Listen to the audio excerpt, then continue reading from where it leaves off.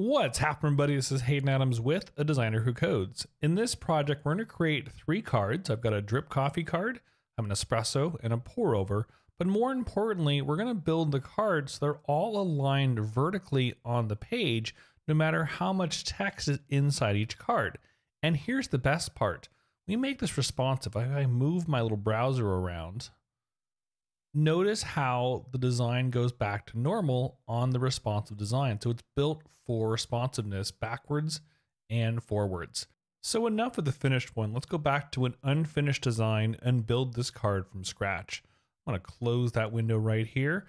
I'm going to say Gatsby. I am using Bootstrap 5, and you can go grab a basic template of the docs area and copy and paste the quick start area, which I have down below.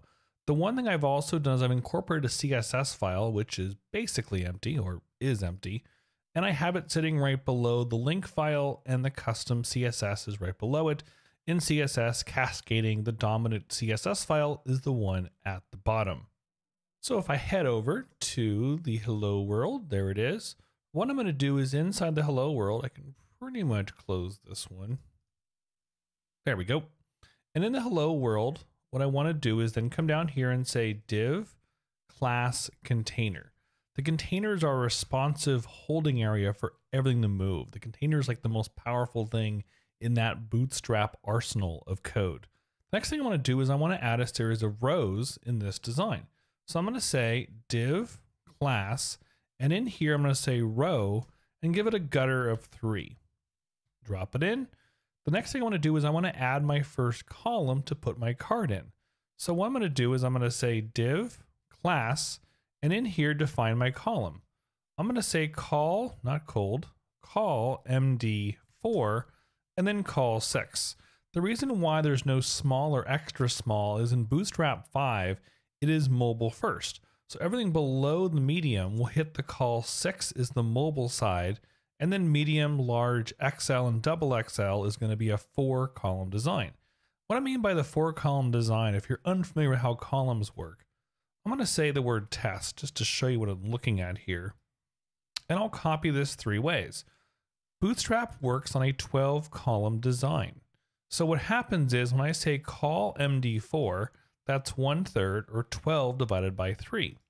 If I come over here and move my design, what's going to happen is when it hits the medium or smaller, it's going to default to a 6, or a 12 divided by 6 equals 50%. Perfect. That's the first test to make sure. I don't know why I can't get my browser. There we go, to the very edge. That's the first test to make sure everything's working. For right now, I'm going to take these out and just focus on the first of the 3 designs when it comes to my cards. Then I'm going to say after the word test, take it out and say div class card. In here, I'm going to do is I'm going to say image source src equals. I've got 3 pictures. So I'm going to say dot. In this case, I'm going to say images.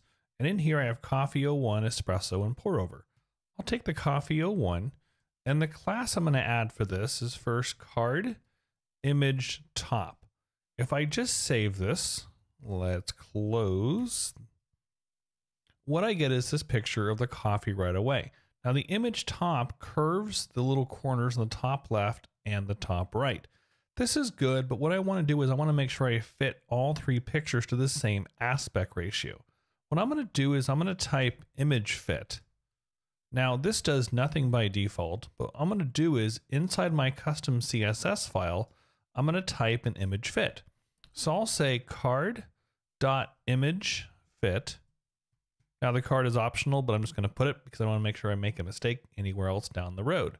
I'm going to say aspect ratio, and in here I'm going to say 16 by 9, and I'm going to say object fit is going to be cover. Perfect. Now what it's going to do is going to make a 16 by 9 ratio in this design. Now for the responsive design, I want a little bit of a taller design. So I'm going to add something brand new at the bottom. I'm going to say media and say max width 767.98. That's basically the size that Bootstrap gives us for anything smaller than a tablet or smaller than medium. In this case, I'm just going to change the aspect ratio and say card and then dot image fit. And in here, what I'll do is I'll say aspect ratio, and I'll give it a 1.45/1. That just gives us a little bit of a taller design when it hits, there it goes, a certain size in the actual project. Perfect. And again, it makes it smaller, bigger, and then makes it taller as it goes back and forth. Awesome. We've got our aspect ratio in here. We can continue to build this first card. Back inside the HTML, after the image fit section in here, I also have to add an alt and say cups of coffee, just to make sure, whoops, one more, 2 E's, that we describe the picture accurately, which is multiple cups or cups of coffee. After this, what I want to do is I'm going to add a card body. Div class, and I'll say card body. Now in here, I'm going to do is I'm going to say H5, and I'll say card, class, card title. And the card title here is going to be drip coffee. There we go. After this, I'm going to do something new. I'm going to say P class, and in here, I'll say card text. And the text I'm going to bring in, I'm going to copy and paste this just because I want a certain limit of information here. I'm going to drop it in and say some quick text right there, looking pretty good.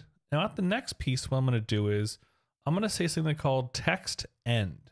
So right here, I'm going to add something new inside this card body. I'll say div class text end. This is the end of the text. Now what I'm going to do is I'm going to add a button at the very bottom. So if I save this, there it goes. We've got our text right down here, and the text end is going to go to the very bottom. So I'm going to say a href, and in here I'll just add a pound sign. It kind of yells at you if you're using any kind of React formula here, but for right now we're totally fine. I'll say class, and then btn, and then btn outline primary, and learn more. And just like that, this shows up right here, looking pretty good. Now that we have one card built, I'm going to copy and paste this so we have 3 cards. I'm going to change the pictures and change the text, and then we'll make the magic happen so we can drop our vertically aligned cards all together. I can just copy call to call. So I'm going to grab the columns, and great part about using VS Code is it shows you the line right down the page and where I have to grab the div. I'm going to put an extra space in between just so I don't have to worry about where I'm looking. Oh, that looks beautiful. Drip coffee, and drip coffee. Learn more, and learn more. Well, we have to change the next 2, and we also have to change the text so we can actually utilize this vertically alignment. Yes, technically these are all vertically aligned with only 2 sentences, but what if we had 3 or 4 sentences down the road? So if I scroll up, I'm going to make sure I don't have the first one. The first one is drip coffee, and the second one I'm going to do is espresso. So I have an espresso picture, so I'll say espresso, and we'll just change this one to espresso, and drop it in. There's our espresso. We'll then say not drip coffee, but espresso. And I will just copy some content here. I think it's the same actually. It is the same. My notes were just kind of fooling me for a second. But the third one we have to change to some more text. So down below on the third one I have here, I'm going to say pour over. Pour over.jpg, and using of course the CSS, it keeps everything in alignment using the aspect ratio. And we'll change cups of coffee to pour over coffee. Now is where we have to add some extra text. So what we'll do is we'll change the drip coffee to pour over, and then this text is going to change. Now what happens is, there we go. This card, if I just bring this down just a bit, if you look at it, this card gets lower than the other 2 naturally because we have more text. We got to fix that. So let's do this. Let me pull this up a little bit. So what we'll do is pull this up to the very top, and we'll just scroll down right there. And in the custom CSS file, I'm going to add some more code. Right in between this, because I always add the media queries at the very bottom of my code, I'm going to say card, and say height equals 100%. That's going to pull all the cards down, and just like magic, it makes all the cards, of course, be the same length. That's good, but I want the learn mores to be down below too, because this is kind of weird to have the learn mores up top and then the learn more down here. So yes, the card technically is vertically aligned. However, the learn more is not down to the very bottom. Got to fix that. So after the card, I'm going to say card body. And the card body, I'm going to say is display flex. That's going to do, ooh, it's just what you exactly thought it was going to do, is it's going to basically put them into rows, not columns. So by default, the flex made these things go side by side by side. That's not what I want. I also want a height of 100 within this actual card body, because I want to make sure I pull the buttons to the very bottom. We're going to say height 100%. And to fix this problem, let me move this up on the video a little bit higher. I'm going to say flex direction is going to be columns. Well, that's better. We're still not where we're at. Whew, at least I feel better, because that was a little bit of annoyance with those rows. So yes, you need the display flex, the height 100%, and the flex direction column. Now is for the piece de resistance that we've all been waiting for. I'm going to add a card text, and here's the cool part. This is why I did it right here, and I'll go back and explain how this works. I'm going to say flex grow to 1, and that's going to push these down. Now what that does, it essentially says, if we expand out on this area, let me not do this. But what that 1 does is, if we look at it from a different design, that flex grow 1 is going to expand this middle to essentially the same height as the other 2, or in this case, the other 1 with all the text. So the paragraph, but if we find that card text, notice how it fills the space of the 100. Pretty cool. So now what happens is regardless of where you have the most text, everything goes down.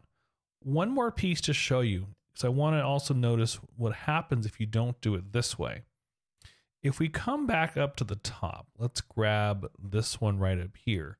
If we don't have the div, watch what happens. If I take this out for a split second and move down here, notice how the button becomes all the way across the design going 100%. That's because we used columns, and all the columns are essentially block level elements.